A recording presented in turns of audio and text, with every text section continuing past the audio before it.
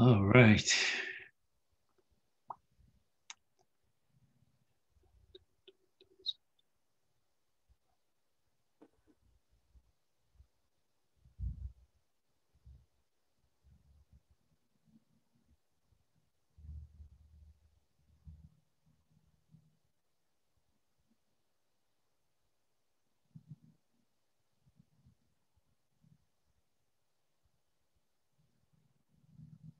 Good morning, everybody.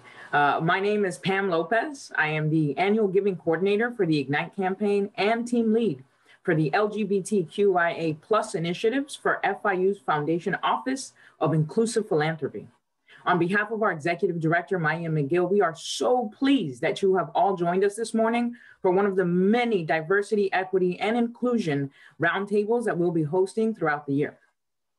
So again, thank you for joining us this year.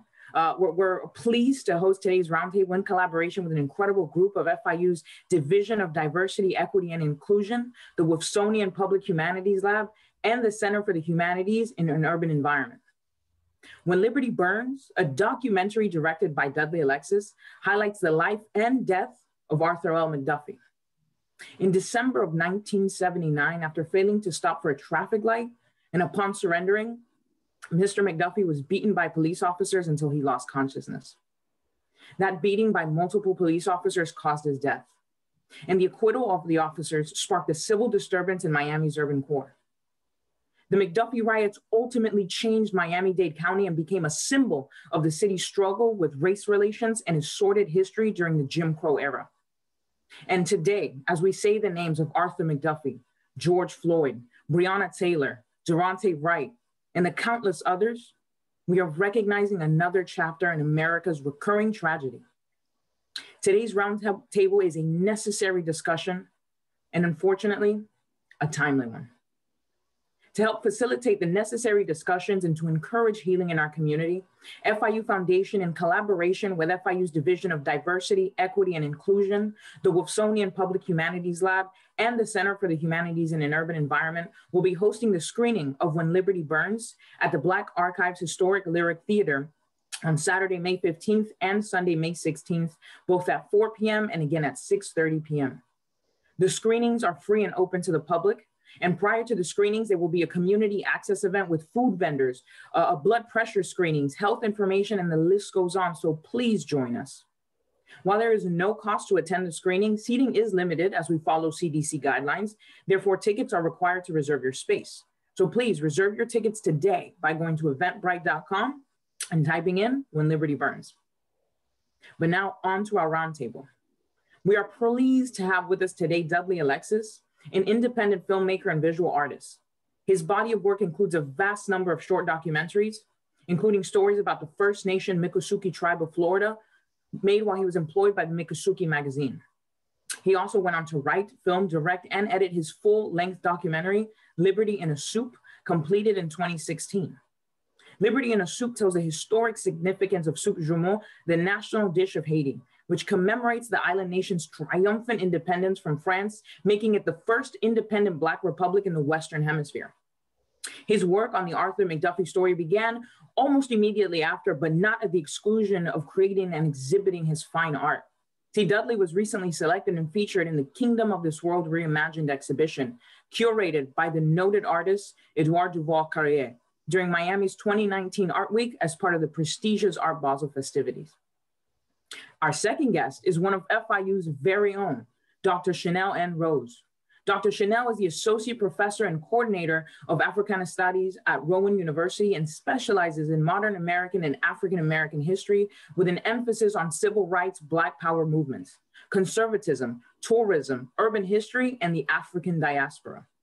And please note, she's also the author of The Struggle for Black Freedom in Miami, Civil Rights and America's Tourist Paradise, 1896 to 1968. And may I note that also with us today is Terrence Cribbs-Laurent. Mr. Cribbs-Laurent is a cultural curator with a special performing arts approach. He serves as the museum executive director of the City of Miami Black Police Precinct and Courthouse Museum. His 2018 written work, The Right to Riot, is being reviewed for publication and was part of the National Organizations of Black Law Enforcement 2019 conference. Mr. Cribs Laurent is presently working on a new exhibition that brings into question community policing with urban neighborhoods where Black and Brown people are fragmented, yet culture and language are primary. And last, but certainly not least, the notably esteemed Dr. Valerie Patterson. Dr. Patterson serves as the clinical associate professor in the public administration programs at FIU Stephen J. Green School of International and Public Affairs. She teaches courses in human resource policy and management, administrative and governmental ethics, organization theory and behavior, as well as courses examining the contemporary race and gender issues. She serves as an affiliated faculty with FIU's African and African Diaspora Studies program and currently serves on its steering committee. She's also an affiliated faculty with the Center for Women and Gender Studies. She's appeared on several television and radio programs discussing the topics of ethics and professionalism, and she's worked on several local initiatives focusing on the Overtown community, including 3 years on the St. John Community Development Corporation's Board of Directors, and for 10 years serving on the chair and as a member of the steering committee of the annual Things Are Cooking in Overtown event. At this time, I'd like to turn things over to our moderator, France Williams, who is the Leadership Annual Giving Officer and Team Lead for Black Male Initiatives for the FIU Foundation's Office of Inclusive Philanthropy. France, please take it away. Thank you so very much, Pam, and welcome. Good morning, all. My name is France Williams, and I am energized and motivated to be your moderator here this morning. We have the esteemed panel in front of us, and I really want to set the tone and frame for today's conversation. Clearly, we're going to engage and focus on the documentary When Liberty Burns by Mr. Alexis, and we're going to use that as really an entry point to talk about the historical frame of police and police violence in communities of color. Importantly, though, we finish with an open dialogue of what role public institutions like our FIU can and must play to produce more equitable outcomes. And clearly in this heightened week, in the context of the recent George Floyd verdict, we affirm our commitment to human dignity, human grace. This conversation is not for expediency's sake. This is an exchange of shared history to help us reflect and then come up with some equitable strategies. So, as I often find that these democratic conversations don't have to be prescribed, we only have to listen and amplify others' voices. So with that, let's turn to our friend, Mr. Dudley Alexis. Hey, Dudley, how are you? Simple question, how are you?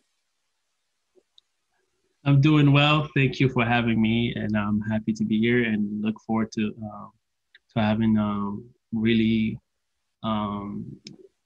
interesting conversation with you about the subjects. And if I can start you off with the first question, you actually had shared with us a personal reflection of what first led you to retell Mr. McDuffie's story. And I wanted to kind of start from there, your own personal telling. Why was this important for you to tell, and maybe who in your life motivated you to tell it? Well, a friend of mine that I went to high school with, his name is Junior Prosper, who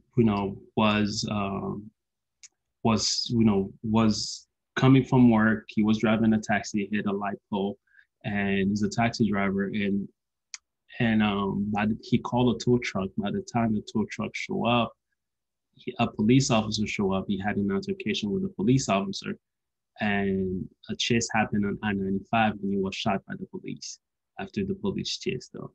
And what happened, and I see how the conversation was being framed around knowing him, what kind of person he was, and I see how the conversation was being framed around his death, and I started looking into the history of policing and Miami and the relationship the police had with Miami. And it was around the same time there was a lot of in Miami like that, around around that month there was a lot of police involved shooting in South Florida, and another guy, I've seen him play. I forgot his name now. The drummer, he in Palm Beach, was shot also on the highway, same thing. So I started doing the research about the police and and and in the history of Black people in South Florida, and I came across the story of McDuffie, and I started reading a lot about it, and saw how that story impacted Miami so much, but nobody knew about it. I started asking my friends. I started asking people that that I hang out with constantly, and no one knew about it. But people, when I come across people that that's not from my generation that actually lived through it, and I mentioned McDuffie, they all kind of either pause or that before they say anything, or they don't say anything at all. And you can still see the pain was there. So I said, that is a story that needs to be told. We cannot let the story of Arthur McDuffie just go away, because so much of it, be buried like that, go away and be buried like that. So it's because so much of it kind of shaped, Miami, and how they chose to talk about Miami after McDuffie. So that kind of what drove me to tell the story, because I felt like this history was being washed away, buried, and in many ways I felt like it was the story of Black Miami that was happening too. So that drove me into telling the story. And if I may, I want to ask you one follow-up question before pivoting to our friend Terrence. You explained that hesitancy, right? That community hesitancy. People may not want to talk about it in the Black community because of the pain. Could you expand a little bit about that, that in the family of Mr. Well, the thing is, there's one thing that was, when I was looking for people to interview, there's a few things that was happening. There are people that, there was a lot of reason people did not want to talk about it. There are Black leaders, in Miami, they didn't want to talk about it. They didn't want to do any backlash or anything for them to talk about the story. And I remember, somebody said, I own businesses in Miami and I deal with the city. I don't want to not be, get any more contracts. This is like, you're looking at the way they silence people trying to talk it. And when the person was saying that, it's I cannot hold anything against them, and because those are the things that was keeping the story buried. And there's also people that did not want to deal with the pain. So, and you have a lot of people that what they experienced during the McDuffie incident did not want to relive it, and also the family. One thing about the when we try to, my producer Femi and I, we try to talk to the family. One of the things that was happening, they didn't want to respond to us because they felt a lot of time people come in and do interviews and talk to them and nothing really happened, and they felt like they never really tell the story of Arthur McDuffie the way they wanted to be told. So I had to sit down with them and reassure them, I was gonna do do a good job and do it justice. And they were the first people that actually saw the documentary before the documentary went public. They were the one, I drove to to Georgia. They live like right what was the city again? Right, like south of Savannah. So I drove there to actually meet with them and to show them the documentary right after. So those were the challenges why people really did not want to talk about it, and why the family did not want to was reluctant to sit down with us for an interview. Well, and of course, first and foremost, thank you for your candor. Thank you for producing this film. But you mentioned just so many great nuggets, and I do want to get our other panelists in before we return to particularly that representation piece, language.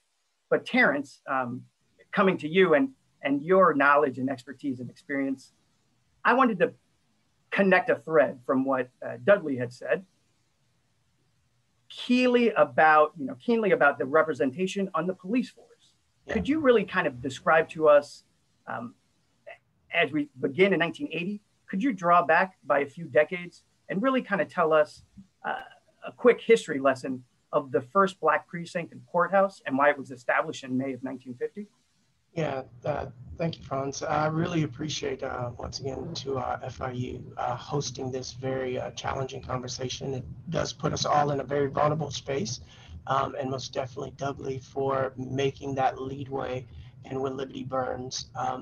As a result of what Doubly has just mentioned, is the reason why we really pushed for this to be an institution that preserves and has that safe space for the conversation of what happened in law enforcement reflected in Miami.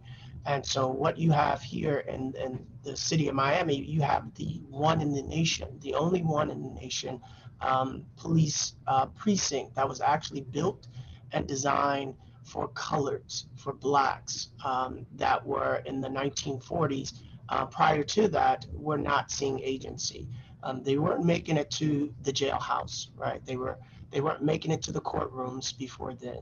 And so you were seeing a number of deaths that occurred, murders, let's just call it what it is, murders that were happening at the hands of law enforcement, or those that were deemed to be law enforcement. And I want to make that very clear because there's a great respect that we have here and in this precinct for law enforcement, but we have no tolerance for the misuse and abuse of law in any capacity. And so that's what was happening in the early 1930s, 2025. As a matter of fact, if we go to slide 4, I want to show you this slide, and it actually pulls out what the idea of policing potentially look like. In order to be a police officer in the state or in the city of Miami, you had this. This is the actual funeral of Sergeant Weaver. He was killed in the line of duty. And if you look very closely, you'll see men with white hoods, regalia. It was not uncommon to see individuals wearing these type of garments, Ku Klux Klan members, that were members of the police department. Policing, thank you. Policing back in that day, prior to our first 5, which is slide 2,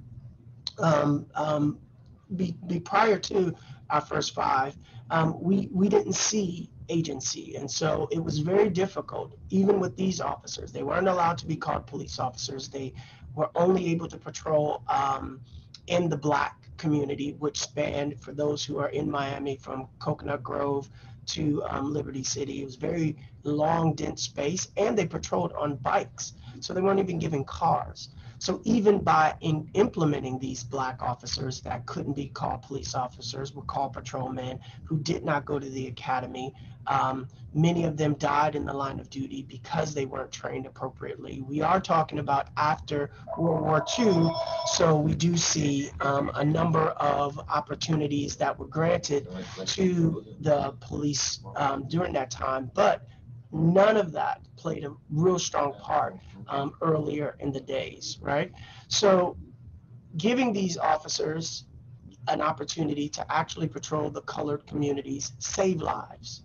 We saw diminish in crime, in the police department, in the community where these officers were serving these people, right? They were actually seeing them come to court, come to Judge Lawson, the first Black judge in Miami. And we saw them come to court, and that made a big difference. So the being able to actually see people who represented your culture and understood you as a people made a huge difference in the agency of what we saw in the police in Miami. Well, Annie, thank you. And I know I had one other follow-up because you actually said it on the pre-call. Could you explain that percentage and drop? So to better frame that, once the institution of Black patrolmen, but not Black policemen here in Miami, there was a reduction in crime, reported crime, by a pretty high percent. And what was? So we are fortunate to have what is called these red line memo letters. And so it takes it out of the context of it being oral history. Now we actually have written history. And so we see Chief Headley, who many of us are aware of, when the looting starts, the shooting starts, that comment came out of. They mention in these reports where crime reduced over 200%. Now, I must admit, because these officers were being supervised by whites, there were a number of times where they would do illegal shakedowns within those communities, in those communities of color. But the idea of just community being able to see their own, someone who was not trying to kill them, but trying to help them and to reduce crime, made a big difference. And so as a result of that, you had other states, Alabama, Georgia, they were reaching out to Miami as the premier space to say, hey, what are these colored officers doing? How impactful really are they? And there were strategic plans in place, right, for implementing these Black officers. You wanted them to be of a certain demeanor, even though they didn't go to the academy, they wanted them to have certain elegance about them. They had to be able to wear their uniform only on duty. They were not allowed to wear their uniform outside of duty. So there were a number of stipulations that were put in place for these officers, but most definitely made the difference in life. It was a life or death situation. Well, and thank you so very much. I learn each and every time when we gather around this table.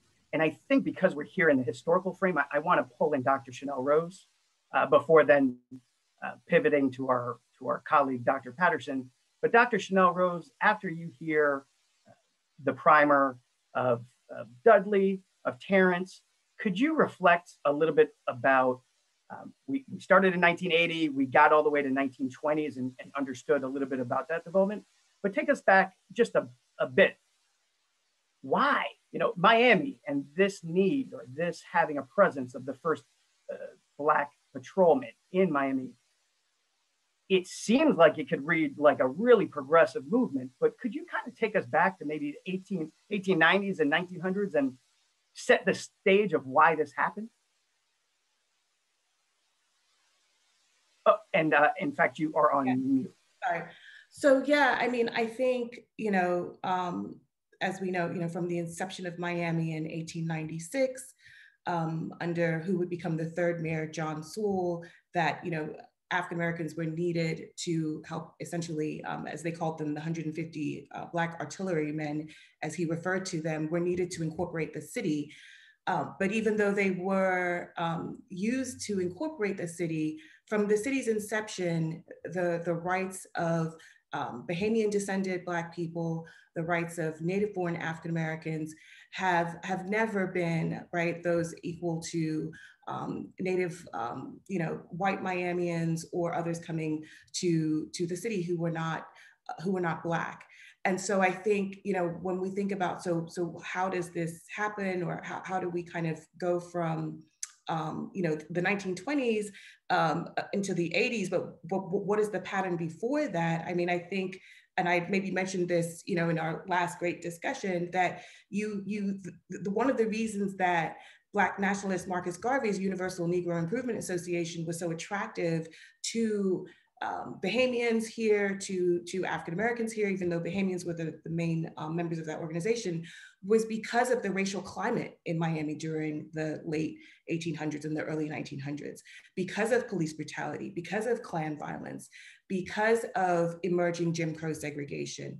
And so, the UNIA's focus on race pride, on upliftment, on Black manhood and Black womanhood, that these things were seen, as in many other parts of the country and the world where UNIA chapters were seen as a direct response to the white power structure and the racist discrimination and treatment of those who were here. But part of its demise was because of FBI surveillance, who worked with local police forces, right? And who worked with members of the Klan and other white supremacist groups to suppress these organizations. So that history is there. If I can, I would like to say a little bit more about just the evolution of policing in Miami, if that's okay, to kind of add a little bit more context to that. And I would just add that, as Terrence, pointed out so clearly, in a way, and to your point also, France, Miami becomes this model, right? You have, through interracial cooperation and private negotiations, the swearing in of 5 Black police officers, right, in 1944, which was seen as unprecedented.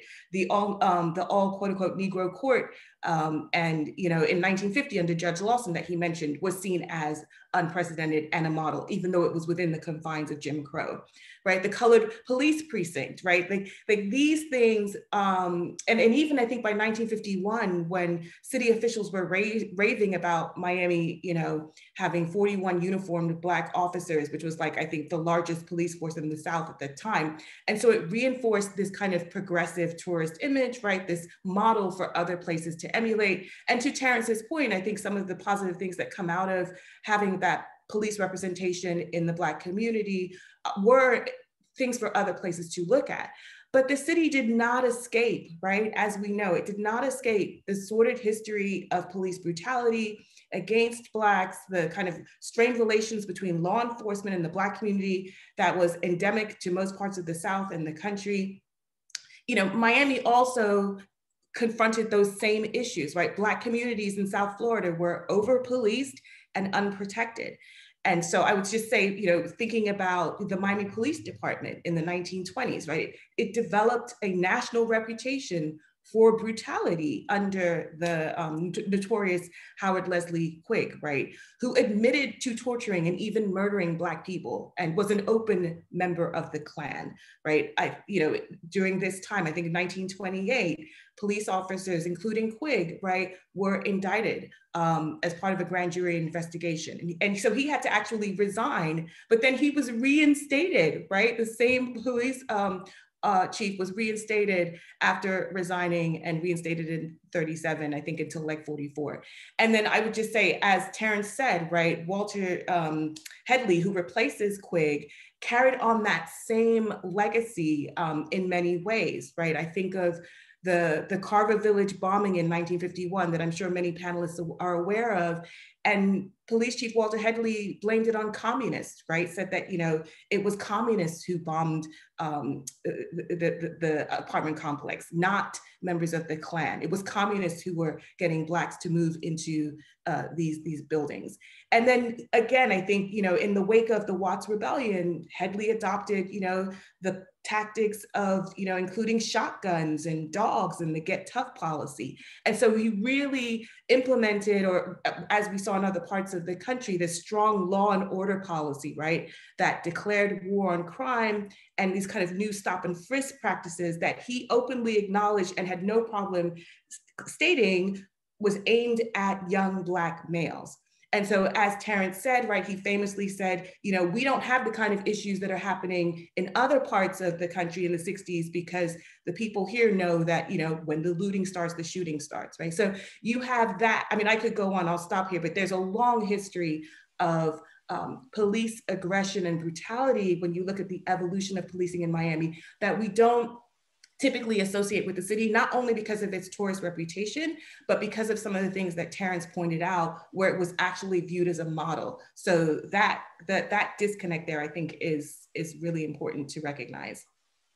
And I really, thank you for underscoring that differentiation, because what looks progressive in the 1950s is really set upon a very unequal, a very exploitative system of the 1890s, 1900s. And one name in particular, I'm actually going to get ready to pivot over to Dr. Patterson, but one name that jumped out in your book that I still think about, sadly, from time to time, is Herbert Brooks. And, if I could maybe press you for 90 seconds, I know that's quick, but a 90-second telling of Herbert and how Herbert may actually fall in line with George Floyd and some others. And then 90 seconds, then I'm going to pivot to Dr. Okay, I know, I'm going to try and, because there's so many layers to the Herbert Brooks thing, but I'll just kind of give the very short version. So yeah, so Herbert Brooks, a Bahamian Black man accused of sexually assaulting a 55-year-old white woman, right? And he actually took refuge in Colored Town because, you know, once you're accused as a Black man during this time, then clearly, you know, the lynch mob kind of gathers, and he knew his life was at risk. And so actually, and this is where it gets a little complicated or more nuanced, members of the colored community or Board of Trade who were African-American actually, you know, helped in apprehending Herbert Brooks. And based on the records other scholars have written about this, the assumption was that they believed that if they handed him over, that he would get a fair trial as opposed to letting a lynch mob you know, carry out their own form of justice. But then there are questions about that because considering the context, the whole Bahamian African-American dynamic comes into place.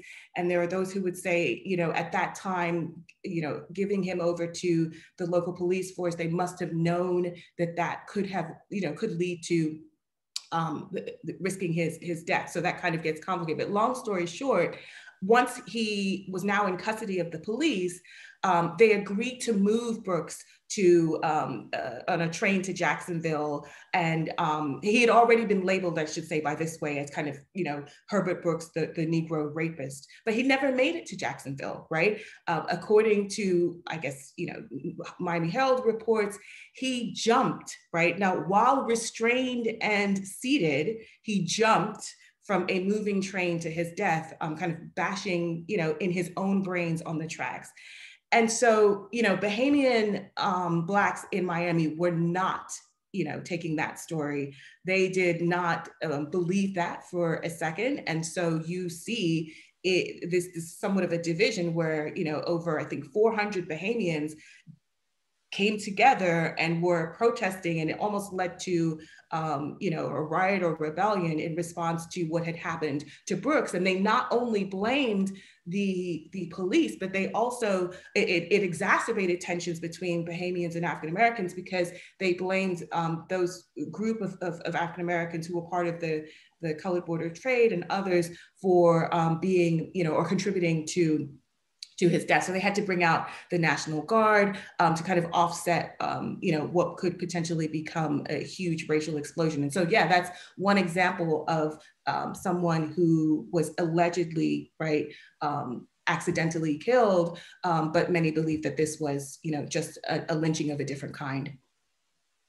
And, you know, effectively, the sense of being in restraint on, you know, in route. And then I think I had read in your book, it was suicide or labeled suicide. Right. So just the very sort of legacy of calling it one thing and it actually being something else. Right. But I think to get our good friend, Dr. Patterson in, you know, Dr. Patterson, we have now started in the 80s. We've gone all the way back to kind of explain a little bit of how we got here. But now I'm going to ask you to be candid about your own personal experience and any reflections really that you have in your position. But my question is your personal experience of that 1979, 1980s trial of the officers of who had killed Mr. Arthur McDuffie. Could you kind of tell us what that was like from your first person perspective? Right. So it's interesting to think of that sort of consider the Terrence's overview and also Dr. Rose's overview, and it just sort of sent me to think about other memories, right, of my experiences with policing growing up in Miami, and so we had previous cases of use of excessive force that resulted in riots. And I remember one image. I grew up in Coconut Grove and I lived on Grand Avenue.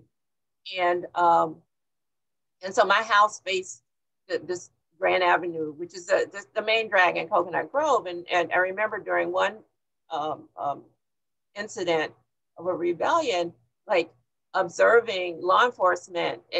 Carl Gable started right across the street from where I lived. And I remember law enforcement, like an officer getting out of his car and getting on the hood of his car with a rifle and pointing it at a young Black man walking down Grand Avenue and telling him that he better get off of the street, right? And so, I mean, these are sort of examples of excessive force that we witnessed. So then moving forward to the McDuffie incident, you know, when Ms. McDuffie was killed, just shock, right? As the story unfolded and we read about it and we heard about it, I was a young adult at that time, just shocked at the incident, what occurred, and then so kind of anxiously awaiting the justice, right? Justice related to this incident. And then, you know, being at home and hearing the verdict, and again, being sort of flabbergasted and thinking, like, really? You know, so this was, especially in African-American communities, collective sort of angst and trauma associated with this verdict, and wondering, you know, where's the justice, but not really thinking in my head that what would unfold, right? And so you, I mean, the question sort of focuses on when Ms. McDuffie was killed, but I want to then I want to also talk about the rebellion and the riots with the once the verdict was rendered, and so what stands out to me was the anguish and grief of his mother, you know, once the verdict was announced. And again, trauma on top of trauma, right? For us and the Black communities here in Dade. I lived in the city of Miami at the time, and while I grew up in the West Grove, I had moved to further north to North Grove, but my grandmother was living again on Grand Avenue, and I'll never forget. As you know, while Liberty City was where the major incidents occurred, deaths, damage, destruction, there were in Black communities around Miami. There were people who had taken to the streets because they could not believe in what the verdict and wanted to see justice, right? And we're looking for an outlet of some type, right? Because you know, clearly during that time, and I think that Nicholas Griffin in his Year of Dangerous Days book, you know, sort of talks about these three confluencing events happening in Miami at the same time, with and so my grandmother calling me and just being just in fear because of the rioting that was taking place right there on her street, right on Grand Avenue where she lived.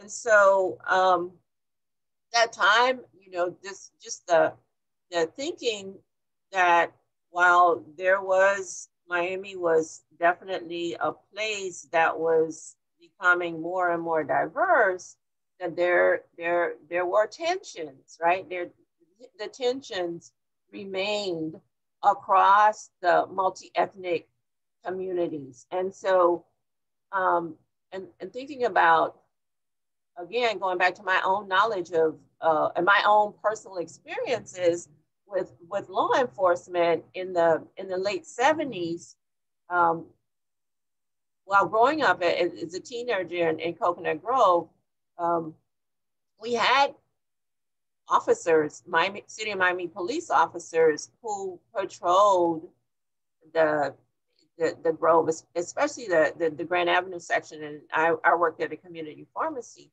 And you talk about this, they were Black officers, right? We got to know them really well. We interacted and we engaged with them. And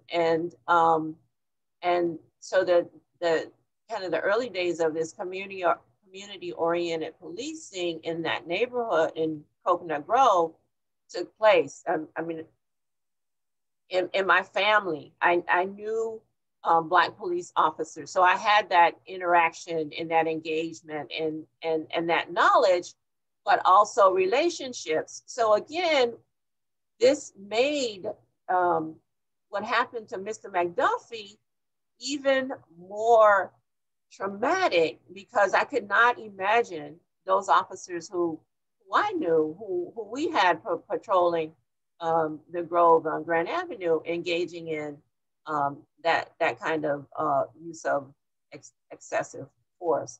But again, ultimately sort of reflecting the vulnerabilities, right? The inequities, the disparities that existed for Black people in Miami. Mm-hmm. Mm-hmm. And half of me wants to say, I'm so sorry that you had to endure that and go through it. I can only imagine fear of your grandmother, contacting you, but at the same time, thank you for sharing your own experience, because I think it gets us to a point where I want to pivot a little bit, draw back Dudley, and then maybe even make this a little bit more conversational, because we get to a point of, in 1980s, this being a critically important moment in Miami history. And now just in 2020, here in 2021, reflecting on George Floyd, Ahmaud Arbery, Breonna Taylor, sadly, other names that add to the list. But I want to connect the importance of why even 50, I should say, just 40 years ago, just 60 years ago, these were the realities that we face. So Dudley, given that we understand how critical representation was, language, as you had even indicated, was powerful, just asking you quite honestly, what is the emotional response that you receive or you have after already kind of going to advocate for the friend that you lost, witnessing and bearing witness to Mr. McDuffie's murder in that story? So here in today's moment, can you just sort of reflect on how you feel and any connections that you draw between Mr. McDuffie and where we stand today? Well, let's talk about a little bit about the verdict that came in with from the Chauvin case. Please. And to me, when that happened, I really didn't know how to feel, because I don't know why I should celebrate something that should be guaranteed to, for Mr. Floyd, justice. That's something that should be guaranteed for him to have. And I'm celebrating something that should have been, I don't know. I don't know how to explain that. I don't feel like, it was a need for me to celebrate.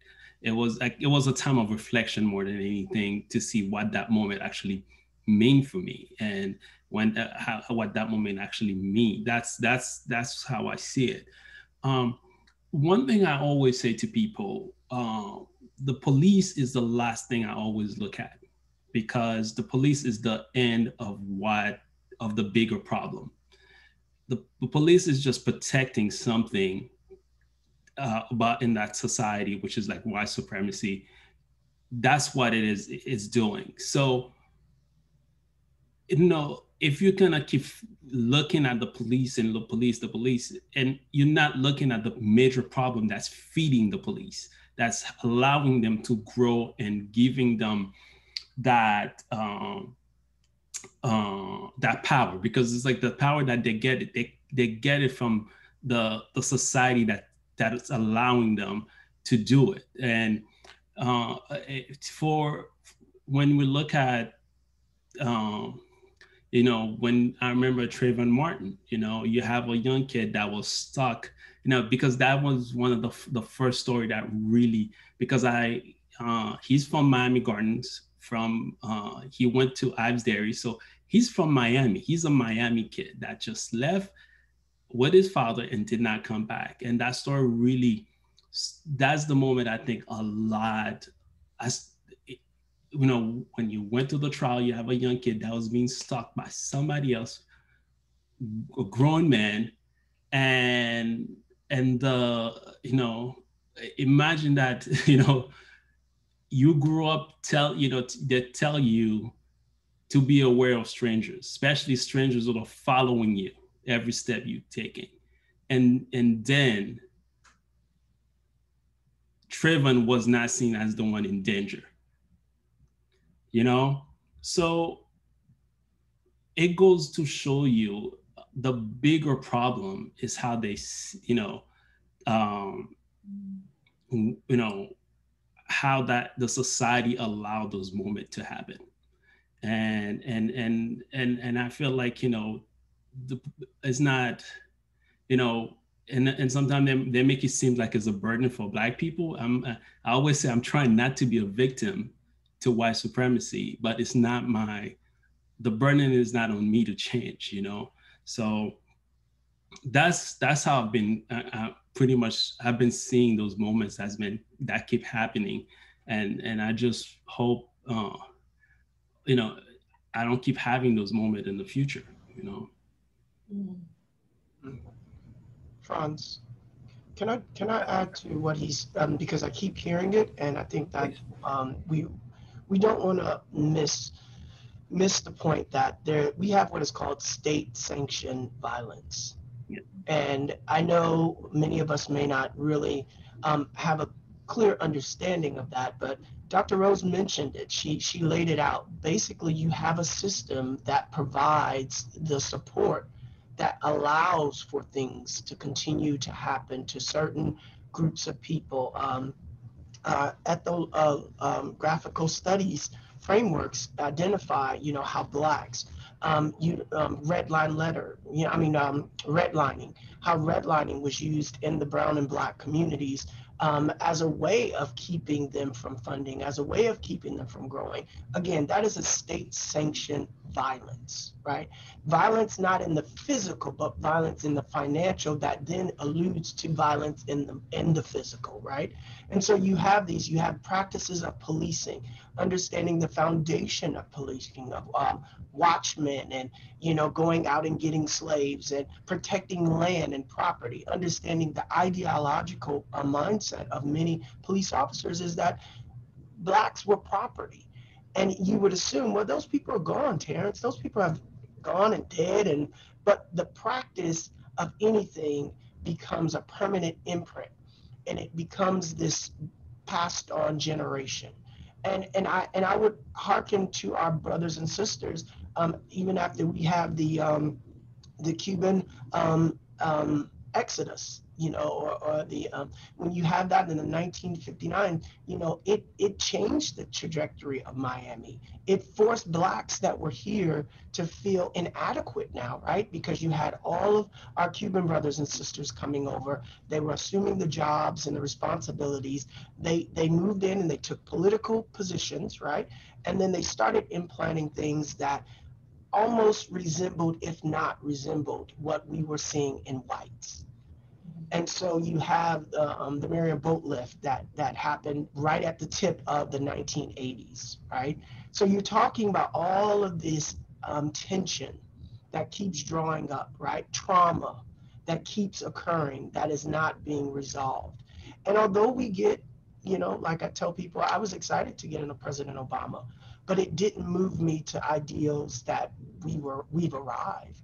And I know for some people, now that you've gotten a black president, you're there. No, now that we've gotten a justice system that has said guilty on all three charges, it doesn't bring any solitude because we have so many that have not.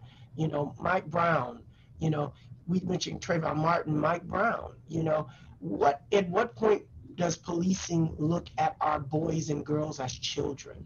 and not as men. You know, you're looking at 16 and 15-year-olds and calling them adults, you know, and so we really want to start thinking about that and the state-sanctioned violence that comes along with that. And Dr. Dr. Rose pointed that out so well, and it keeps coming up, and I had to just toss that in there with this. And can I add to both comments that Terrence and Dudley have made about that? And so, yeah, I mean, absolutely. I think two things that I think of. One, you know, regarding the Cuban Black relations, yes, we think of the Mariel boat lift, which, you know, eclipsed a lot. It happens right around the time of the McDuffie incident.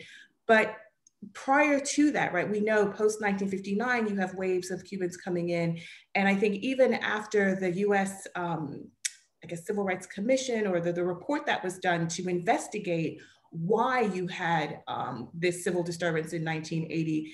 And they pointed to, right, some of the things that we're not surprised by: deplorable housing, economic exploitation, right, bleak employment prospects. But they also talked about, you know, the economic competition between Cuban exiles and African Americans, but particularly African Americans feeling like, and rightly so, that the federal government had provided resources and access to housing that many African Americans didn't have, education for exiled children, financial support, the list goes on. So while the Black community has been fighting, right, tooth and nail, trying to get many of these services, support, right, so that they can redress much of the historical inequities, that compounds many of these issues that we're talking about. So even before 1980, you can look at between, you know, let's say 68 and 1980, after the Republican National Convention in 1968, and many of the same reasons. It's sparked by interactions with police, right? It's sparked by police aggression, but it's you can't look outside of all of these other things that are happening. And so to bring it to today, I think the same argument is being made that, yes, whether you see it as justice or not, or a relief or not, as far as the verdict, but the work still needs to be done, right? That there are these larger issues about policing and police reform or abolition, or, you know, different ways that Black communities are confronting all kinds of issues and inequities that we can't just kind of sigh of relief and then not think about all these other ways in which that work needs to be done. And so the last point I'll make to that same issue about state-sanctioned violence and about the points that Terrence was making about white supremacy, you often hear a lot, right? This kind of this debate and division between, you know, well, you've got good cops and bad cops, or, you know, you have, you know, a few bad apples, but there are many good apples. Like there's kind of this divide between those who are saying, well, no, this is systemic, that this is part of police culture, that this is something that we have to deal with on a grand scale, and others who are saying, well, no, you know, clearly even using the verdict, right, that shows that the criminal justice system works, that shows that, you know, when you got those few bad apples, we take care of it. And so there's a divide between that. And I would just use Miami as an example to say that, you know, when talking about systemic issues within the police department, and not just this kind of one bad apple, and that's not to say that you don't have good police officers. So I want to be clear about that. But I'm saying when you have a systemic problem, everyone is in some way indirectly or directly affected by that. So in 2002, right, the Department of Justice investigated the Miami Police Department. They were investigating them for a pattern of excessive use of deadly force by firearms, right? Police shootings not properly investigated. Then again, in 2013, right, the Civil Rights Division of the Department of Justice investigated the Miami Police Department again, right? Same issues, excessive use of force, right? Police shootings, protection against unreasonable seizures, like all of these issues. And then in 2016, right, the DOJ agreed to a monitoring settlement where they would actually monitor the police department. And it's only, I think, maybe this year, like February maybe, you know, that after, you know, decades of a string of deadly police shootings, that the US department finally and kind of formally ended its monitoring of the city of Miami Police Department. So when people say, you know, it's not systemic, it's individual cases, it's like, well, you know, you have a list of DOJ investigations of the police, and we can talk about Ferguson and DOJ investigations. I think now there's a call for Minnesota DOJ investigations. So I think, you know, we have to look at, wait, this is not just, you know, Black folk just claiming institutional racism and white supremacy. Like this is documented that there have been investigations into the system and culture of policing in some of these departments that has to be addressed. Yeah, the data is there. Yeah. The data that supports the structural inequities, the systemic racism, the data is there. I want to tell a story of one of the stories from one of the subject that interview I came across. You know, he did make it in the documentary, but you know, I was filming him going around Liberty City. He grew up in Liberty City, and he said he's a Vietnam vet now, and you know, and I told him how did he end up being in Vietnam? He said, I got arrested so much, the judge gave me a choice. Either do I go to Vietnam or do I, you know, go to jail or go to Vietnam? So I chose Vietnam. I said, how many times did you go to jail? I was like, oh, I've been going to jail all my life before I went to Vietnam. And I said, then he told me the story of the first time he got arrested. He said he was with his friends and the police stopped and said, have you ever been arrested yet? He said, no. And the police said, we need your fingerprint then. And just grabbed him as a young kid, a minor, took him to the police station and get him fingerprinted and released him. And that was like, you know, and I was sitting there, it's like, that was his first relationship with the police. And those are stories you still hear today, you know, myself, I mean, I cannot tell you how many times I've been stopped for no reason. And I remember when once I make a U-turn, and the U-turn was like, you know, they stopped me and said I made a suspicious turn. And I said, yeah, it was a U-turn. It's like, it is suspicious. I was like, what was suspicious about the U-turn? So that gave them like, you know, everything to search my car. And those happened to me when I was like, you know, start driving young, 19, 20, and not thinking about like, you know, all I was thinking is not to get in trouble. Yeah. You know, not thinking of like, you know, how all my rights was being violated at that moment. So those are the relationship, you know, that starts with the police and it did come from the police. Like you said, it's a systemic problem and how they view, and that they choose to, you know, police Black bodies in.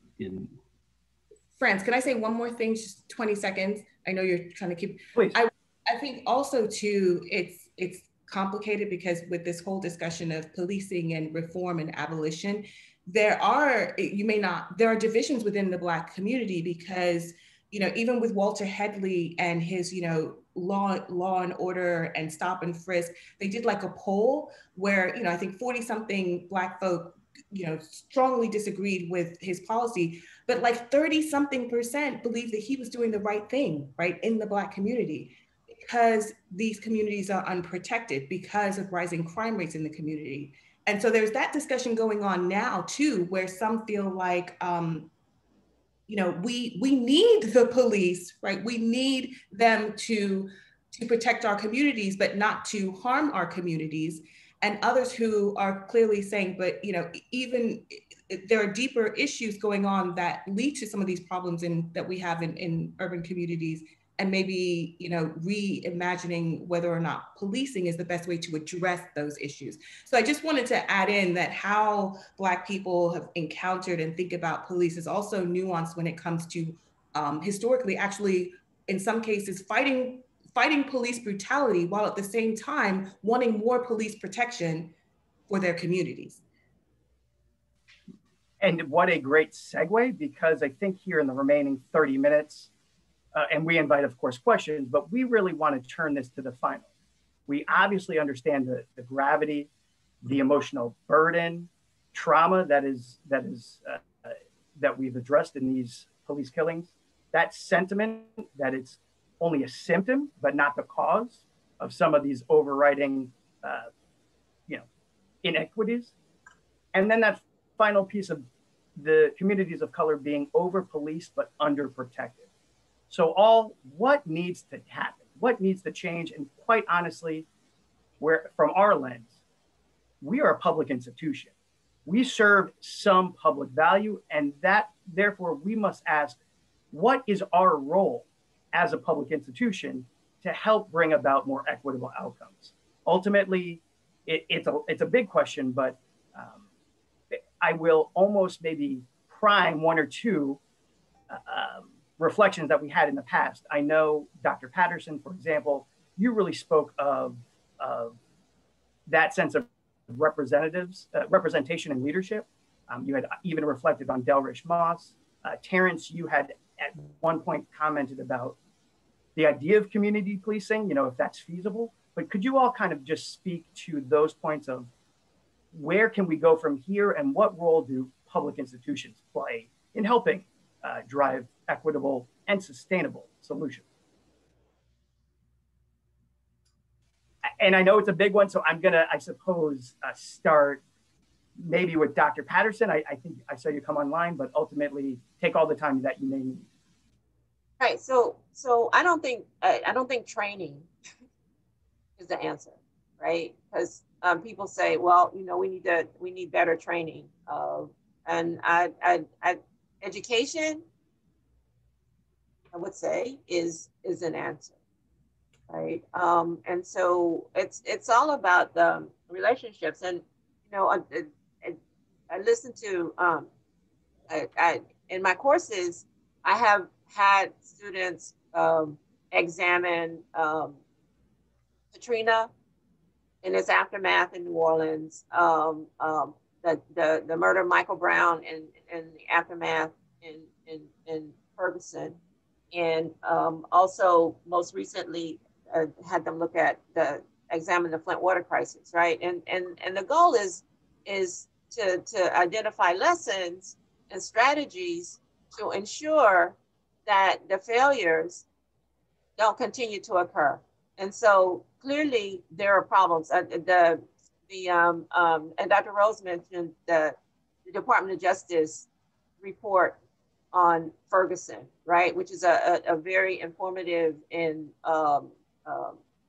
assessment of what went wrong with policing in Ferguson. And so I always invoke Captain Moss, who's now with us, but who served as the police chief of Ferguson, because he talked about how when he became chief, one of the first things he did was he went out and went from door to door and introduced himself to the community. And people were like, what? And that had never happened before. And so I think that it's I mean, we talk about innovation, right? That's the buzzword, and design change. Those are the buzzwords. And clearly some changes need to take place with law enforcement and policing in this country. And so I'm since I've heard it mentioned so much the past couple of days, the legislation that focuses on the George Floyd Policing Act, but this excessive use of force, right? That clearly something needs to be done. There need to be penalties. There need to be so there needs to be surveillance. There needs to be transparency, and that follows certain types of behavior across jurisdictions. And so I'd like to think that what happens here in the university's role might be, again, the education to ensure in public policy and administration and even African diaspora studies, this focus on ensuring that we expose students to content that examines inequities and barriers but also focuses on the importance of social equity, right? The importance of inclusivity, the importance of eliminating these barriers that exist in communities. So that's sort of my initial comments. And if I may just, the bite size, right, to pivot to you, Terrence, but education, monitoring, performance evaluation, those were some keys. Terrence, did you want to, or anyone else want to comment?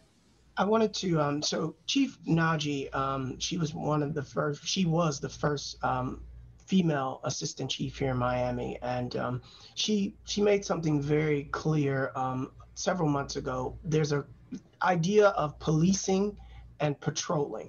Black communities are policed while other communities are patrolled. And I think if we're going to really take heed and look at everything, we must follow the data. Data-driven decision making is still a working paper to use, right? What can we learn from history? There's nothing new under the sun, they say. What can we learn from history? What was it that these Black officers that rose from 5 Black officers to 51 Black officers, what did they do in these communities that allowed them to have such a strong presence and an impact, but also save lives, right? Also protect property, also make people feel comfortable to call the police. Where did Officer Finley go, right? We see a very, very good example. Dr. Rayshawn Ray, the Brookings Institute, does an immaculate program looking at implicit bias. And I believe from an institutional standpoint as FIU, we need to look at how do we come into these places of employment, our students understanding their biases coming into these places, and then ideally finding out how we can help them maneuver, right? We may not be able to wipe them away, but how can you manage your bias, right? I use the example all the time. You see a pit bull and you immediately fear, right? Because the media has put the fear in you about a pit bull. You see a chihuahua and you say, oh, it's just a chihuahua, right? But at the end of the day, that chihuahua can grab that ankle and your Achilles heel and you're gone, right? The Achilles heel is one of the most sensitive spaces on the body, the human body, right? So I use that because our biases have been brought out by media. Obviously, we're going to need, and FIU has one of the most amazing psychology programs in the world, and the training of the trauma that is going to be needed in these communities as a result of what we're experiencing, we need to look at that. So how can we get our universities into the communities and deal with the trauma, right? So that doesn't become a repetitive situation. How can we deal with the implicit bias that happens in the police department, right? Here at the museum, just prior to COVID, we were offering training workshops around implicit bias and identifying it using the Harvard study. And we did that because we really wanted our young people to know you're in a classroom with very diverse groups of people. Miami is one of the most diverse spaces in the world, and we love it, right? But we also have ways that we've been brought up to think about people and perception. And perception and optics sometimes challenge us when we get into making honest decisions about who we are. What makes a police officer draw their gun on a Black child versus drawing a gun on a white or any other child, right? What makes them feel that fear? And so looking at those, I believe, will lead us to a better outcome. Do I believe it's just about policing? Absolutely not. We're dealing about a bigger system, and we need to focus really on that state-sanctioned way of offering violence and how we continue to protect that. Doing my job should not be at the hands of someone not being humane, being treated fairly. Through our LGBT community, we see it, trans lives. Why are we continuing to experience this? When are we going to address this head on? And it's because of the fear that has been put out about people who are different than us, who show any difference or who not showing the norm. So that's my take. And I think FIU is doing a great job starting this conversation and then implementing things in communities. all across Miami is the beginnings of making that change be at relevancy. And only to chime in to amplify what you have said, because you really, as all panelists have shared some amazing things, but some takeaways that I got, Terrence, were in fact, of course, that anti-bias training and that trauma training, which, hey, sure, that has a place in maybe all things police or state sanctioned, but we could probably use it at each and every corner of our lives, right? But also that important part, as I am coming off of a public administration program, that historical administrative context of policing over time, not looking at it as a two-dimensional flash in the pan, but really that overall three-dimensionality. So I wanted to amplify those. Maybe turning to either Dr. Patterson, Dudley, what would you say to that question? It's a big one, of what is the community responsibility that we share as a state university system to help drive some changes within the current frame? Okay, let me. The thing is how the story has always been told. It's a university. How the university choose to tell the story and what they choose to put in their curriculum. That's what it is. And you know, as a university, like you have a historical department. What books you want your students to read? What would you suggest? Because it's a bigger, larger issue. And in the documentary, one thing I want to, like, if you're watching it, one thing I focus on is McDuffie's relationship with the city. Because to me, those issues are large. You know, that same issue, you can say, McDuffie's relationship with the US, or McDuffie's relationship to the Western world as a Black man. All of that, you can see, that's what I was trying to say, his relationship, because it's a larger, I want to keep saying it, there's a larger problem we need to talk about.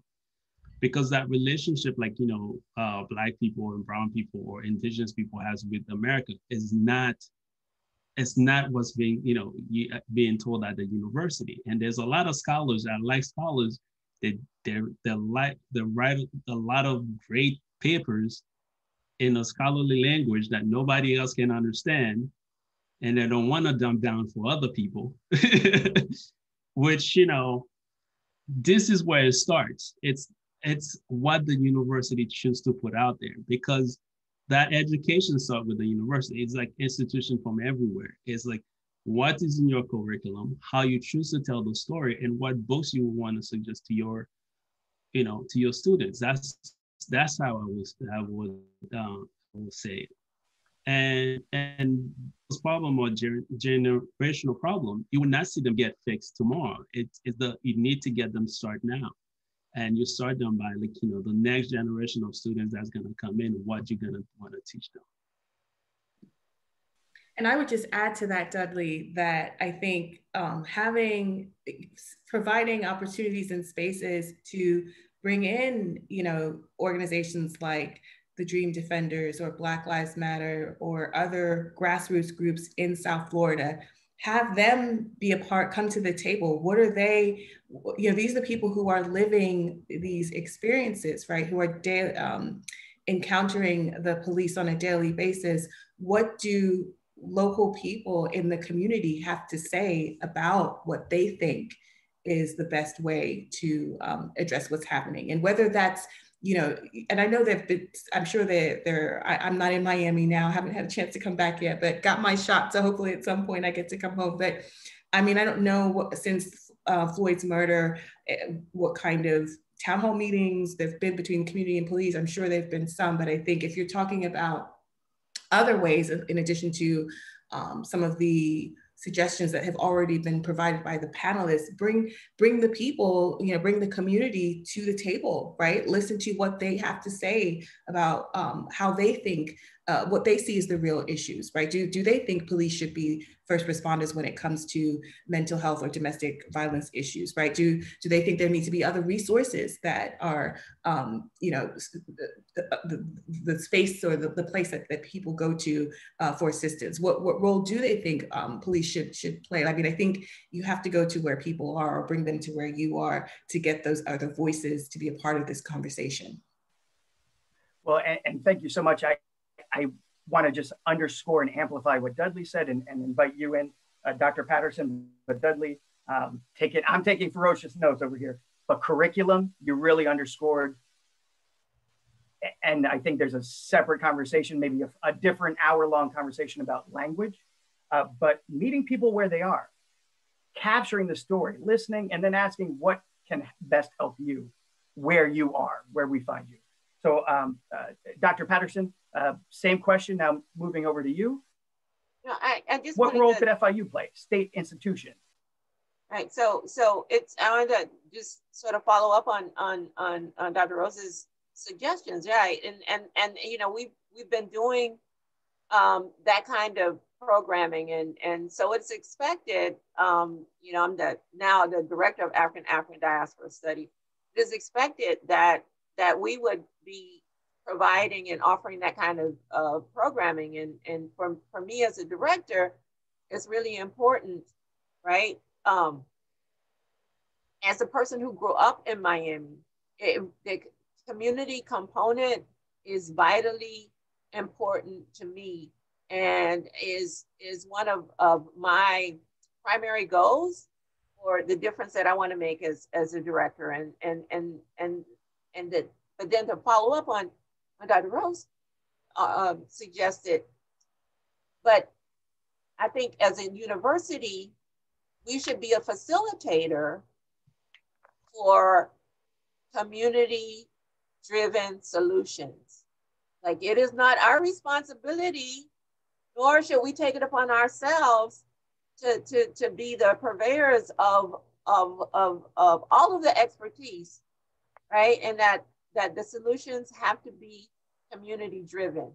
And so we need to be certain that we can facilitate venues and forums that bring bring us as an institution, or definitely bring communities and community organizations together to work through, and we facilitate, you know, where we can. And so I think that's why the screening of When Liberty Burns in May at the Lyric is going to be so vital and important, definitely for students here at FIU to have the opportunity to view the film. And so the other piece of that, though, is that, so you would expect in African Diaspora Studies that these kinds of issues would be a part of the curriculum, but it shouldn't only be in African Diaspora Studies. And so that's why, as a discipline, public policy and administration, you know, people who are on the front lines of delivering public service, we've incorporated social equity issues and the examination of racial equity issues into our discipline. But it isn't only public administration, it should be infused across university curriculums, regardless of disciplines, right? It should be infused. And so that's why the university's Equity Action Initiative, which, you know, explored these issues and made recommendations for incorporating equity discussions, equity initiatives, inclusion, belonging, both within and external to the university. That effort has been integral in creating now our diversity, equity, and inclusion unit that's, again, focused on these issues. And to amplify your voice, Dr. Patterson, I have no more paper left because these are all great ideas. Ultimately, that sense of community investment doesn't always have to be dollars and cents. how can we convene, facilitate, and really empower some community-driven solutions, because we know those are going to be most sustainable. And then you mentioned about FIU, but in reality, right, higher education, have to break down the silos within our academic lane, so to speak.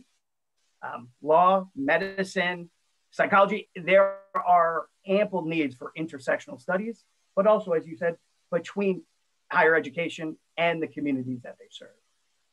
And those are really important. I do know that we're coming up on time. We have about 5 minutes. There's one or two items in the chat box, but I think I want to maybe ask you a question and give each and every one about 90 seconds to plug yourself and close out. But ultimately, thank you so very much. We had two questions, and I think you really did answer them. One was about building a pathway to children in school.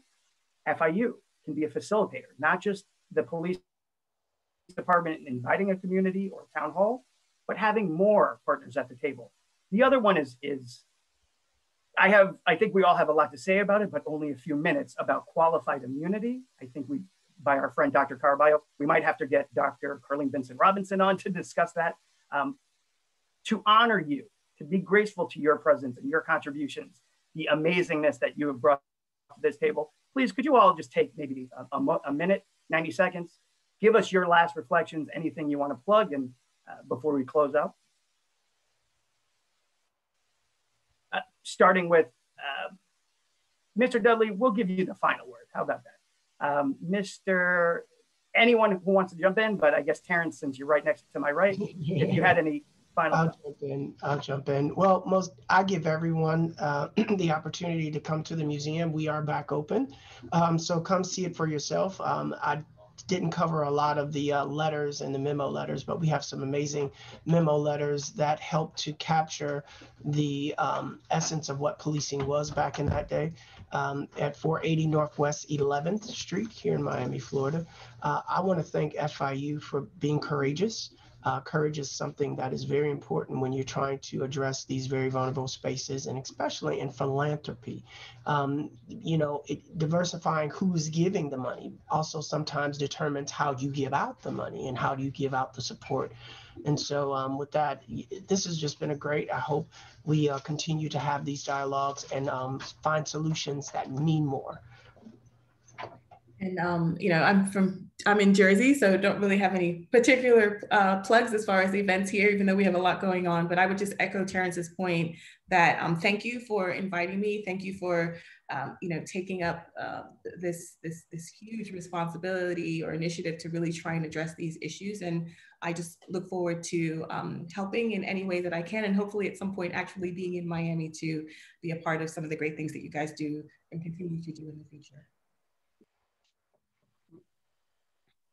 Well, I think Dudley's going to go last, right? You're gonna close us out, right? So I'm just going to say that I appreciated this opportunity for participating in such an amazing panel, and again experiencing another opportunity to learn more, and I look forward to working with everyone on the panel again, and hopefully very soon. Well, I want to say thank you for having me. It was a great panel. I really enjoyed the conversation, and I look forward to see everyone to come and see the documentary at the Lyric Theater. And also, I'm a communication director at MoCA, so we have a new exhibition that just opened, Michael Richards, Are You Down? And that's an exhibition that really addressed exactly what we're talking about now. There, social justice, and also there's a great emphasis on the Tuskegee Airmen in his sculptures. He has lifestyle sculptures. Please come and see the show, and you guys will enjoy it. And thank you again for having me. It has been an absolute pleasure to amplify our voices, the voices of our panelists, our family members, our community members. Thank you so much for joining us, panelists. Thank you so very much for joining us, FIU family, our larger community. At this point, I just want to reaffirm we are all human. We all deserve dignity and grace and voice. And with that, I want to turn it over to Pam Lopez del Carmen, for your final closing thoughts.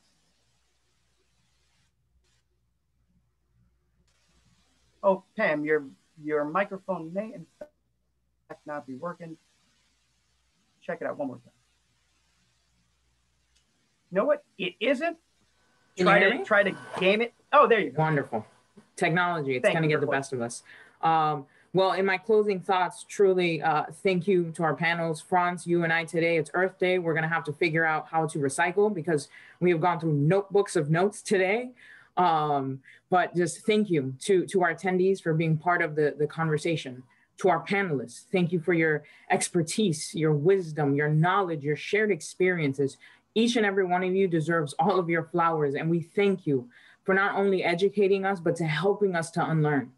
Today, I had to scrap my notes and my ending comments because as I heard, today we've come together as a collective to discuss our history and our present, to be part of the living archive of our lived experiences, and to come to an understanding that the cycles of systemic problems that we continue to witness are engendered in a collection of policy that disproportionately leads to harm and disparity. And we know that there's work to be done. So to our attendees, I challenge you, and I remind you that it starts here with self-awareness and accountability. Because in the words of Professor Ibram Kendi, if we're not doing the internal work, then the institutional work is fundamentally set up to fail. And so to close, please remember to register for the free screening of When Liberty Burns at the Black Archives Historic Lyric Theater on Saturday on May 15th and Sunday, May 16th. The screenings are free and open to the public, but seating is limited. Again, we're following CDC guidelines for everybody's safety. So please reserve your space through eventbrite.com. And again, thank you all. We'll see you at the next roundtable discussion hosted by the FIU Foundation and the FIU Foundation Office of Inclusive Philanthropy. Thank you all and enjoy the rest of your week.